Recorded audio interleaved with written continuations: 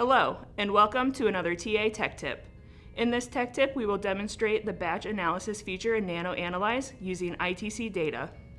The first step will be loading the files you wish to analyze into the software. This can be done by clicking Add Files to Dataset. Once the files are loaded, click on the Create ITC Batch button. A pop-up will open that contains all the files you have loaded into the software.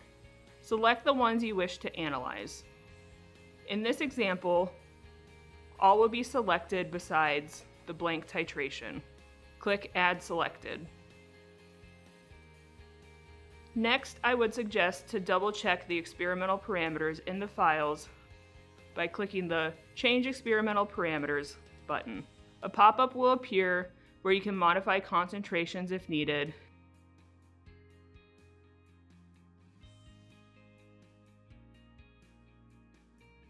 And click Update Selected. If you have a blank experiment to subtract from the files, you can click and drag that file into the blank box. Depending how the blank experiment looks or was performed, one can either subtract out the blank heats by injection or the average blank heat from all injections. In this case, the average blank will be subtracted by clicking here. To apply it to the titrations you wish, simply select them in the table, either by clicking the empty top box for all of them, or individually if needed.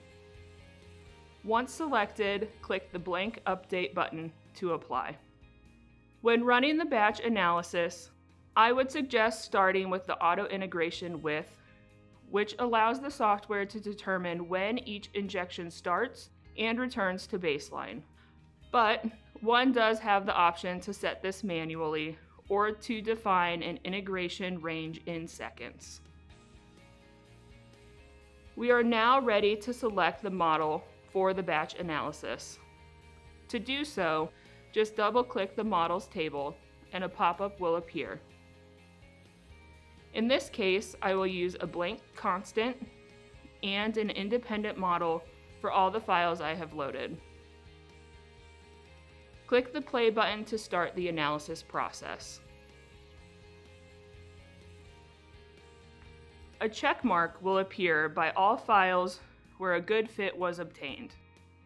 If for some reason the fit isn't ideal, the dataset will be flagged by a yellow highlight and a warning triangle.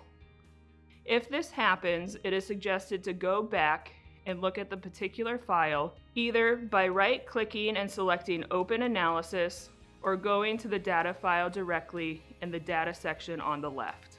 In this case, it looks like one of the injections was bad. So, to exclude it from the fit, simply click it and it will turn gray.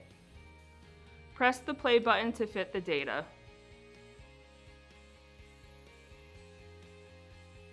Once we go back to the batch analysis, you will see that the table has been updated. To accept this fit, right-click and select Accept Fit.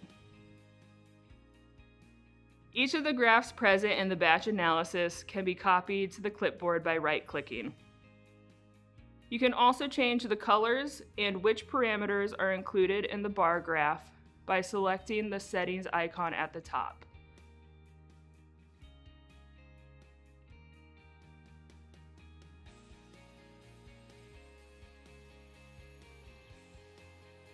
You can set this as a default by clicking the check mark icon afterwards. One can export the table results by clicking the Export to File button, or all of the bar graphs can be saved together by clicking the printer with the disk image and selecting all bar graphs. In this tech tip, we learned how to perform a batch analysis on ITC data. Please stay tuned for more helpful tips from TA Instruments, and thank you for your interest.